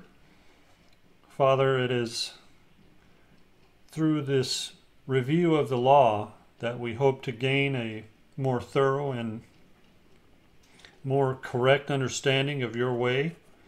Father, we ask that as we study your word, that you would open our eyes to your truth, that you would help us to be mindful, Father, that it is only through your Holy Spirit that we are able to do anything that is pleasing in your sight. And so in the end, it is only through your power and through your grace and mercy that we receive the gift of salvation. The gift of salvation that was made possible by the sacrifice of your Son for the covering of our sin, the payment of our debt. Father, we know we can never repay the gift that has been given to us, and thankfully it is a gift because we can't earn it. Father, we ask that you would continue to work with us, that your Spirit would work within us to do those things that are proper and right in your sight. We ask, Father, that you would help us to be wary of those who would attempt to deceive us or lead us off of the straight and narrow path. We know, Father, that there are those that purposefully deceive. There are those who deceive not knowing that they're deceived. So, Father, we ask that you would help us to be a shining light in the dark, that you would help us to live our lives as examples for others to see. And, Father, we ask that through your blessings and through your love and mercy, that it would become apparent to those that know us and that see what happens to us, that you are working in our lives. Father, we ask for your blessing upon your people around this world, many of whom are living in very challenging conditions. And we ask that you would be with them and strengthen them. And Father, we ask that you would be with all of us and help us to, as Paul said, learn to be content no matter what our station in life, so that we can continue to focus on doing your will and your work and not get caught up in the cares of this world. Father, it's easy to do, and getting caught up in the cares of this world, we know, will defocus us and cause us to put our efforts in the wrong areas. So we just ask for understanding, we ask for discernment, and continued grace and mercy as we attempt to walk uprightly in your sight. So, Father, we just thank you, we praise you, and we're so thankful for the fact that you have set us aside as a peculiar people. We just praise you again, ask for your dismissal, ask for your blessing on the afternoon meals, and thank you so much, Father. In the name of Yeshua the Messiah, we pray. Amen.